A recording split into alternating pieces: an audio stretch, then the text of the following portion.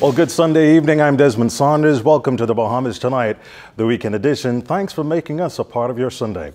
We begin with breaking news from the Cabinet Office tonight. A press release issued from the Cabinet Office late this afternoon revealed that the Minister of Financial Services, Trade and Industry and Immigration, the Honorable Brent, has tendered his resignation as Minister of Financial Services, Trade and Industry and Immigration effective July 1st, 2019. The Honorable Ellsworth Johnson will assume that portfolio effective the same day.